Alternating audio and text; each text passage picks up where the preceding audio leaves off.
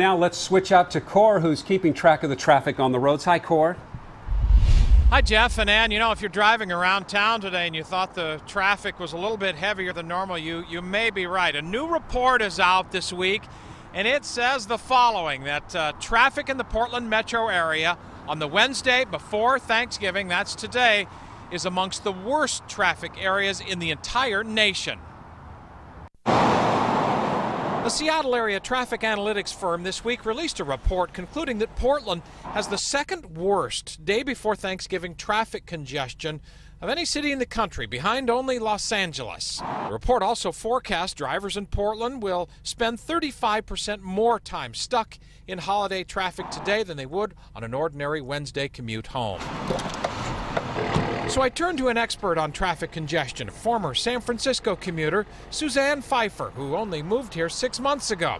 She says she is not so sure that Portland is all that bad. Big city traffic, San Francisco, in your estimation, is still worse than it is here? Absolutely. As much as we complain about it? Yeah, exactly. Suzanne says her daily commute to Vancouver is still better than the 2.5-hour commute time she put in the Bay Area every day.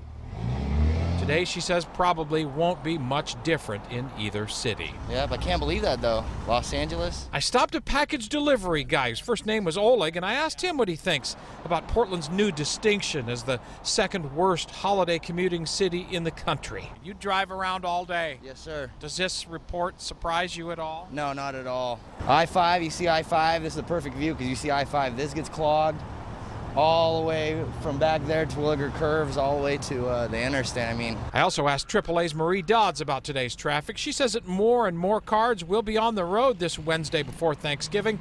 The result, she says, of a stronger economy and lower gas prices.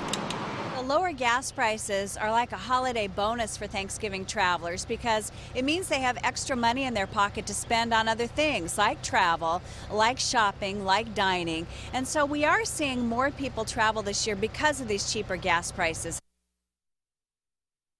And a lot of people out on the road. You're looking at a live picture. This is traffic. We're in Vancouver right now. The headlights you see are coming from Portland here in the northbound lanes of I-5. This company, Inrix, Jeff and Ann, put this study together using that information they get out of those the in-ground recording devices in the freeway. They're embedded in the freeway. They put Portland's traffic again on Wednesday before Thanksgiving ahead of San Francisco, Seattle, New York, Washington, D.C., and Pennsylvania. It's a pretty dubious distinction, but Portland, the second worst traffic city behind only Los Angeles.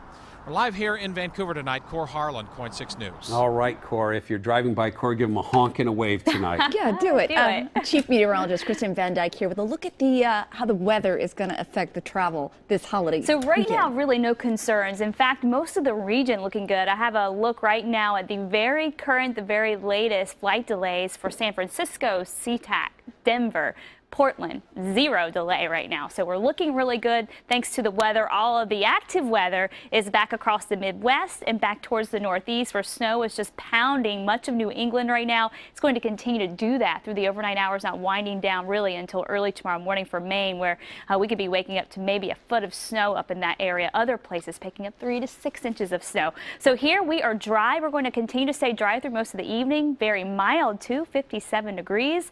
As we head through the next few hours, temperatures stay mainly in the mid to upper 50s. We're staying quiet. Late tonight, we'll have to watch for showers to move in. You can see them just off the coast here. So that's headed our way, and that will bring in a few showers for your Thanksgiving. Here's a look at your weather headlines. Showers start to develop late tonight through Thanksgiving. It stays light. Friday, very wet. Showers, steady rain likely for most of the day. And then we get this cold air moving in on Saturday. Could even bring a few snowflakes here for the metro area mixing in with the rain. Shouldn't be a big deal for us, but you know what that means. You get through the gorge and you get up to the Cascades, and that could impact travel in those locations. So right now, it looks like the best travel day for the weekend, maybe Sunday. The full breakdown coming up.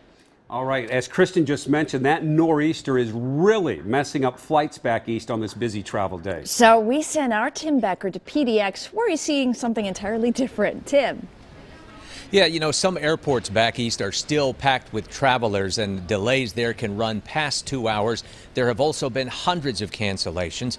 But here at PDX, take a look around. Things are really going quite smooth for what is normally one of the busiest days of the year.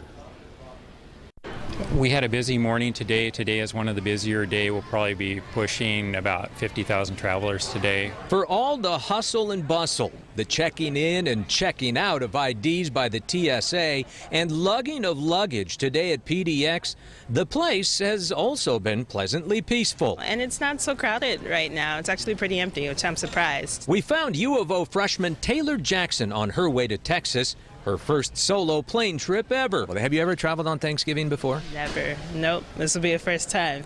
And it's by myself, so we'll see. Lucky for her, she's not headed back east, where foul weather is tying up travelers from the Dakotas through the upper Midwest and Northeast. A nor'easter forcing more than 600 delays, and the count continues to rise.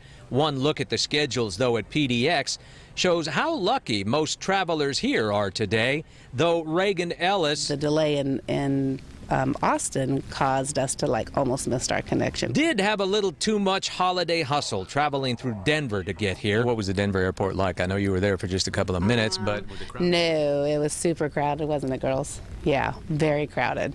Very crowded. Yeah. And everybody looks like they were all boarding, trying to get where they needed to go. She passed up a $500 voucher at one point to stay on an overbooked flight with her daughters. Airport officials here want you to know, as crowded as it can be today and tomorrow, Sunday will be even worse. Well, we advise travelers to always take a look at the travel tips before they come here. We see a lot of families and infrequent travelers this time of year.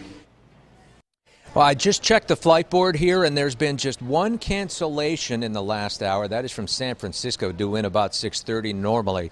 One can assume that is not weather-related. Delays, though, a couple flights from Boston due in around 8, won't be here till around 10 or a little after 10. Same thing, about an hour and a half delay for a couple flights coming in here from Chicago. But other than that, things pretty much on time tonight. West Coast weather holding up for everybody.